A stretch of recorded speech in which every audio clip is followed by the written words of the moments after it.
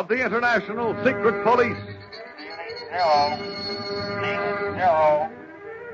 Ceiling zero. Ceiling zero.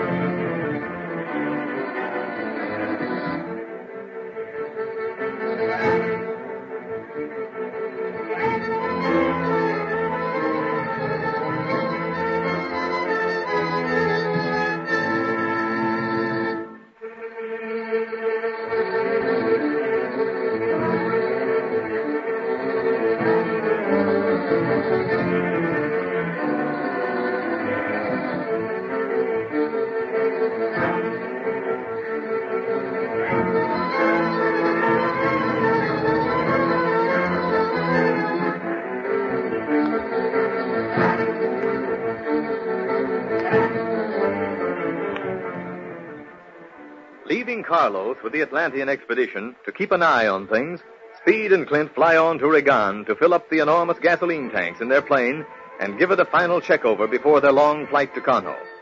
Meantime, the Octopus, with forged credentials, lands in Kano, introduces himself as a member of the secret police, and asks for an audience with the Emir, powerful ruler of the city.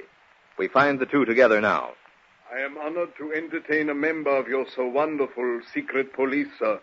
Even here in Kano, we know of your good work. Thank you. And we have heard a great deal about you, the Emir of Kano. What have you heard? That you have a high regard for law and order. I try to live according to the teachings of our holy book, the Quran. I have no love for crime nor criminals. And I understand that the British resident here interferes little with your justice.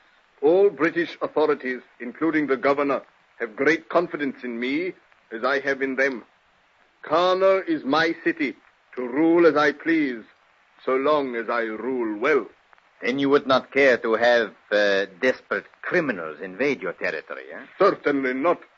What do you mean? I have information that 2 such criminals are coming to Kano, planning to cause a revolt so that they may rob you of your jewels during the confusion. When do you expect them? Describe them to me so that I may deal with them accordingly. They will announce themselves as the secret police.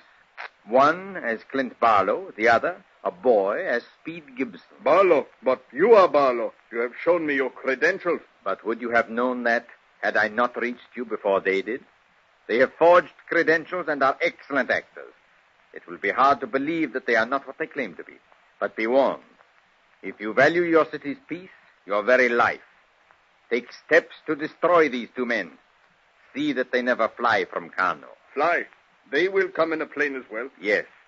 You say one is a mere youth? Yes. The older man, he who claims to be Barlow, uses this boy to avert suspicion. Unspeakable. What a monster he must be. Then you will cooperate with the secret police? You will imprison these 2 criminals? Most certainly. And destroy them? If they are found guilty at their trial, yes. Trial? You will give them a trial? All criminals have the opportunity of proving themselves innocent in Kano, Mr. Barlow. Even though a member of the secret police swears them to be guilty? You will have that opportunity at the trial. But I will not be there. I must leave here immediately. Leave? You have something more important? Not to me, no, but to my superiors. We of the secret police must obey orders. I came here to warn you of your danger. Now that I have done that, I must leave. You must deal with that danger as you see fit. If you are too lenient, you will suffer the consequences. I appreciate your warning, Mr. Barlow, and your counsel. As for my safety, have no fear of that. I am well protected. These criminals are foolish to think they could cause a revolt in Kano. My people are happy. I know that. But it is well to know where your enemies are, and then destroy them. Agreed, if they are truly enemies. Never fear. I shall issue orders immediately to my guards to be ready for these criminals who falsely call themselves the secret police. Well, it's been a long time since we took off from Regan, Clint. Should be reaching Kano pretty soon, huh? Yes, Speed. Have you noticed anything unusual about the country we're flying over? To tell the truth, I haven't been paying much attention to it. You see one sand dune and you've seen them all. That's true, but take a look ahead now. What? Why, gosh, Clint, I actually see some green bushes. Yes, Speed, we've left the Sahara sand dunes. I was going to tell you a while ago, but you were so lost in that map, I didn't want to disturb you. I was studying the route between Kano and Leopoldville, Clint. But gosh, why look up maps when there's the real thing right below? Look at those animals down there. What are they? Oh, they're gazelles, judging by their speed. Take a look through the glasses. Okay. Yep, they're gazelles, all right. Boy, just look at them go. And look further ahead. There are some nomads tending their flock. Yeah, we're nearing civilization, all right, and I, for one, am darn glad of it. This emir of Kano should prove a big help to us. That's what Commandant Ricard said. You've got that letter he gave you, haven't you? Yes. I sure hope the emir lives in a cool palace. Seems to be getting hotter instead of cooler. Oh, it seems that way because the humidity rises as we penetrate further into the interior of Africa. The jungle heat will be stifling. Yeah, but I wouldn't miss all this for the world, Clint. If the Octopus had to bob up again, I'm sure glad he picked Africa. I've always wanted to see the place. Well, you'll certainly find Kano interesting, Speed. Commodore Ricard told me a great deal about it before we left Khorram Beshar. Kano is the capital of the province of the same name, which forms a part of northern Nigeria. We're flying over Nigeria now, as a matter of fact. Gosh, is it a big city, Clint? For this part of the country, yes. Some 50,000 inhabitants, I believe. The largest native town in Africa. Do Arabs live there? Few, perhaps. But the inhabitants of Kano are largely Negroes, or the Hossa, and a smaller number of Fulani. Fulani? What are they? A Mohammedan tribe of obscure origin, so Commodore Ricard told me. It seems they easily conquered the Hossa in the Holy Wars 100 years ago. And they've ruled the roost ever since. Then the emir must be a Fulani. Yes, they're an intelligent and progressive people, Speed. I'm looking forward to meeting their leader. Me, too. Say, is that Kano ahead, Clint? Looks like a big city, and I've seen more and more people heading for it. According to our maps, that should be Kano, all right. Oh, get Carlos on the short wave set and let him know we're in sight of it, will you? Okay. I'll let it warm up for a minute. How long are you going to stay in Kano, Clint? Well, only as long as it takes to learn whatever we need from the emir and obtain his promise of cooperation, Speed. I'm very anxious to reach Leopoldville. I have a strong hunch that we'll either find the Octopus headquarters there or some trace of Buchanan. You see, he's the key man of this Atlantean mystery. If we'd only find him, I think the whole house of cards would topple. Yeah. Well, guess the set's hot now. ISP Flight Station 1 calling portable set ISP 2. ISP Flight Station 1 calling portable set ISP 2. Standing by. Come in, please. Sure hope Carlos has his set on. And he should have. I told him we'd call him as soon as we sighted Kano, and he knows how long it's taken us to reach here. Hello? Oh, here he comes. Hello? ISP 2 returning call on ISP 1. Standing by for two-way. Hello, Carlos. Hello, Speed. How are things going? Swell. We've sighted Kano. Should land there in a few minutes. Oh, bueno. Oh, I knew I would hear from you soon, but I could hardly get away from Mickey O'Brien to open my set for you. That young man sticks to me like a brother. Ask him if he's seen anything suspicious yet. Clint wants to know if you spotted anything phony yet, Carlos. Not yet, but it is too soon, Speed. I'm watching everything closely. So far, the only one I suspect is the radio operator. Mickey was right in not trusting him. But then, being untrustworthy does not necessarily make him a member of the Octopus band. Hear that, Clint? Yes. Tell him to hide a microphone in the control room if he possibly can. He has an extra crystal mic along. If he can do that, he'll have a way of checking all incoming and outgoing calls. Speed, are you still there? Yeah, Carlos. Clint was talking to me.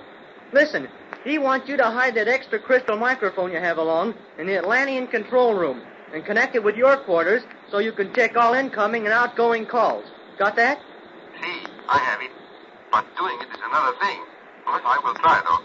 My quarters are near the control room. I will try as soon as I can. Swell. Anything else, Clint? No, we'll talk to him again after we see the emir. By that time, he should have some news for us. That's all for now, Carlos. We'll call you again after landing in Kano and seeing the emir. Meantime, keep your eyes and ears open. Yes, Speed. And for you, happy landing. Thanks. ISP-1 signing off. ISP-2, off. Well, everything's going smooth as silk so far, Clint. Maybe we're out of our run of bad luck, huh? Don't say that or you'll bring it back. Oh, look. There's our landing field. Oh, it's a beauty. I'll say. Boy, the emir must have some modern ideas. Look, There's another plane down there, Clint. Wonder whose it is. Not a government ship, that's certain. Well, we'll soon be down. I'm going to land, Speed. Okay, everything's in order. And here we go.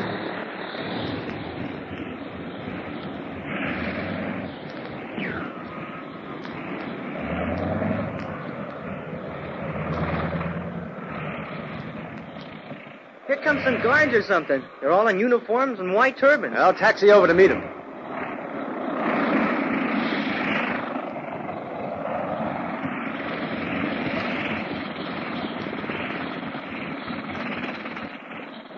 Here we are. Oh, boy. Let's pile out and stretch our legs, huh, Speed? I'll say. And for once, we don't have to go out with our guns in our hands, huh, Clint? We know the Emir here is friendly. That's right. And don't forget your sun helmet. I won't. Yeah, there you go. Gosh, those fellas are big. Bet they're all way over 6 feet, Clint. And powerfully built. Incidentally, the Nigerians are noted for their fighting abilities, Speed. I'll bet. I'd sure hate to put on the gloves of one of those guards. Oh. Yeah, this must be the captain coming toward us now. What is your name and business? I have business with the Emir of Kano, personally. Will you please take us to him? I have the proper credentials. I'm Barlow of the International Secret Police. Barlow. Clint, what's going on? Why are they stationing guards around our plane? I don't know, unless it's a matter of courtesy. Still, I don't like the looks of it. As soon as I mentioned my name, this man looked at me as if I was a criminal. Maybe it's just the way they have of doing things here, Clint. Maybe. I will soon find out. And I suppose this is Speed Gibson. Why, yes. How did you know? Did Commandant Ricard let you know we were coming? Ricard? That name was not mentioned. What's he talking about, Clint? I don't know, but I'm certainly going to find out. What's the meaning of this delay? Why have you stationed guards around our plane? Your plane has been confiscated, Mr. Barlow. What? And you and this boy are under arrest. What do you mean, arrest? What for? We haven't done anything. No, and we are going to make sure that you will do nothing. Will you come quietly, or must we use force? Why, you... Easy, Speed. We'll come quietly, but we'll see your Emir if it's the last thing we do. We've been framed.